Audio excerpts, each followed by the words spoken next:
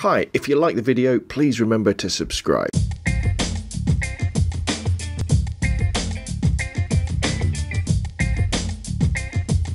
Hi, I'm Rob from robnophoto.com, and I'm here to tell you about a horrible experience I had yesterday and this morning with my camera. Well, lens to be exact. But don't worry, there is kind of... Actually, I won't give away the ending. That would kind of spoil it. So anyway, I went into work yesterday, and I always take my camera bag with me to work with my trusty 600D T3i with my 55 to 250 and the 18 to 55 kit lens. And I take it in my trusty low pro photo runner photo bag, which is amazing. Really nice bag, nice and small.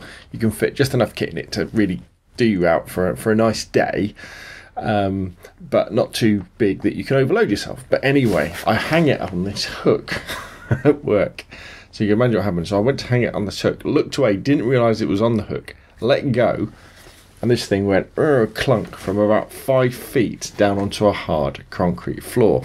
Now at the time I went, oh no, but I was really busy. I had to get things started at work, so I kind of forgot about it until this morning. I thought, I better get my camera out and check it.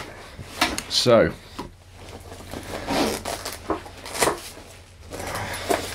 I get my 600D out, T3i. Yeah, fine. I'll check it out. No cracks in the body. The lens is fine. Take some test shots with the 18 to 55 kit lens. Happy days. Whew.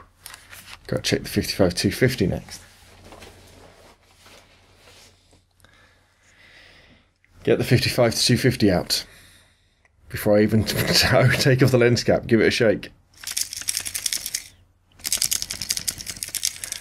Doesn't sound too good, does it? And if I take the lens cap off,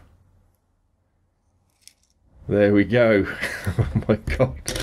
So as you can see, I don't want to tip it up too much in case all the glass bits fall out, but as you can see, the whole front element is smashed now. But the really good news is that isn't the front element of the lens.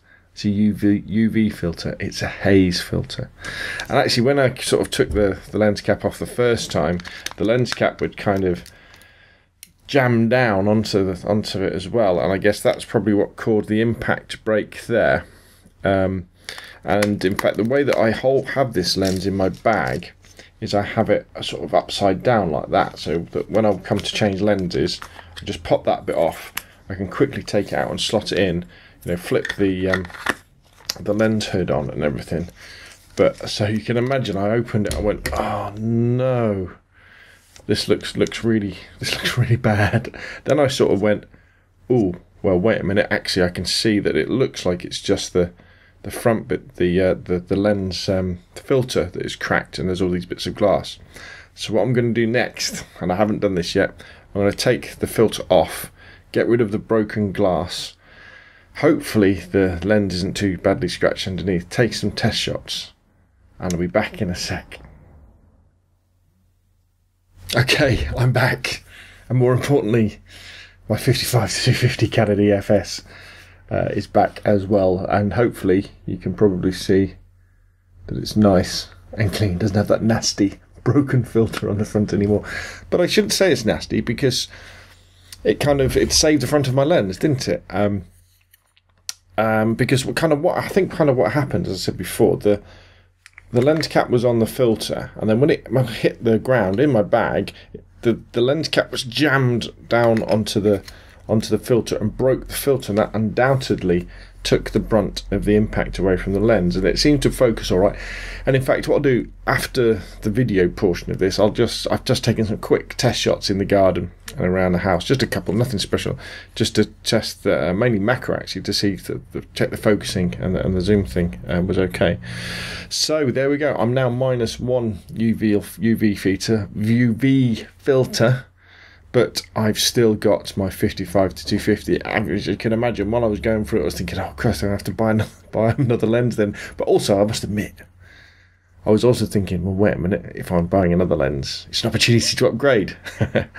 But anyway, that's a story for another video. So what I'm going to do next is find another UV filter to screw onto this baby, because I know there's lots of debate about whether it would protect it or not, but obviously in this case I think that UV filter definitely protected it from impact. And the other thing I'm going to do is, although, you know, let's see if we can get this, you know, although I love my photo runner bag, obviously the padding in the bottom isn't really thick enough, so I'm going to find some rubber padding or something that I can put in the bottom of it, so if I do drop it again, which undoubtedly I will, then my gear will be a lot more protected. So there we go.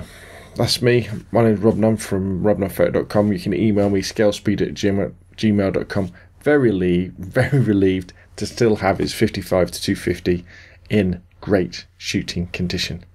Thanks for watching, and hopefully I'll see you again pretty soon.